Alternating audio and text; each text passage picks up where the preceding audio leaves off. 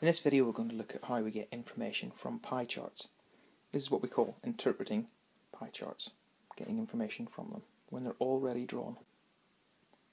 Okay, in this pie chart, it's already been drawn for us. It's about the favourite drinks for Year 7s and Year 8s.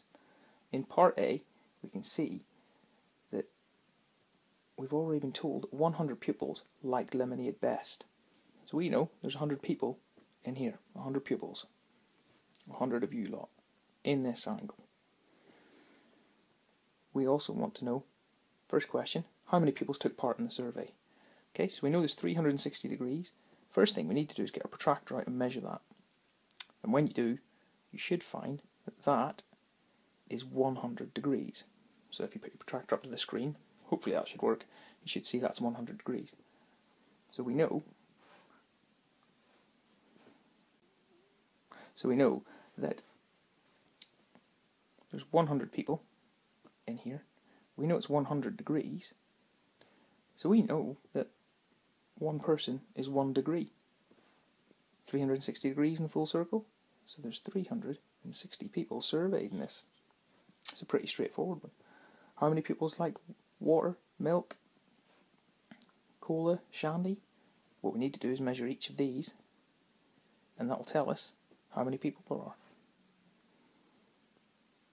If we needed to find out how many people, it's always the angle divided by the number of people.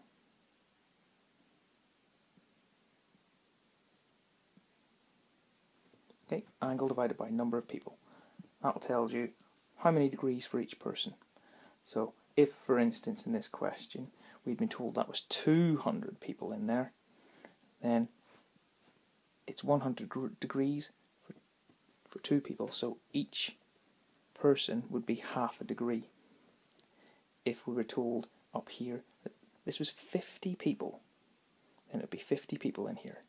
100 degrees, so it would be 100 degrees divided by 50, so each person would have been 2 degrees all the way round. I think if you go round you should find that water is 60 degrees, so it's 60 people.